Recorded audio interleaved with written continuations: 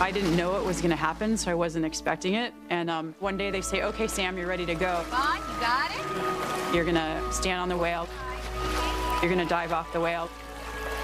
The whale's gonna swim under you and pick you up again. And then you're gonna do a perimeter ride around the pool. Good. Keep moving. Right in full flight out. They just told me to go do it, and I did it. Wow, I just rode a killer whale.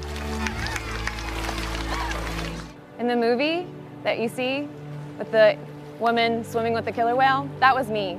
That wasn't her. That was 2 years of my career leading up to that point that they twisted and took from me. The video that was used in the film was of my very first time getting in the water with a killer whale.